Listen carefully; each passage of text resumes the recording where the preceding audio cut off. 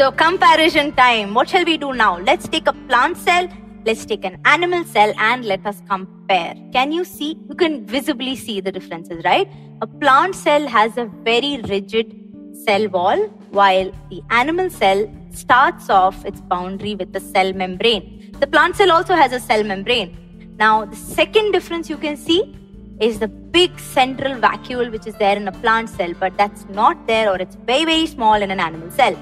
The third thing is the plastids, which are found only in plant cells. Now, plastids are important in giving color to the plant. More importantly, they are for photosynthesis, the magic process of photosynthesis. And animal cells do not have plastids.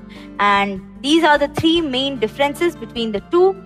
Other organelles, you can name them. They are all essentially the same and they all have similar functions. Now, I hope that the differences are very clear to you, the similarities are very clear to you, and are actually able to understand in a very easy way what the plant cell does, what the animal cell does, how they look, that is their structure and their function. To keep learning with such engaging videos, download BYJU'S, the learning app today.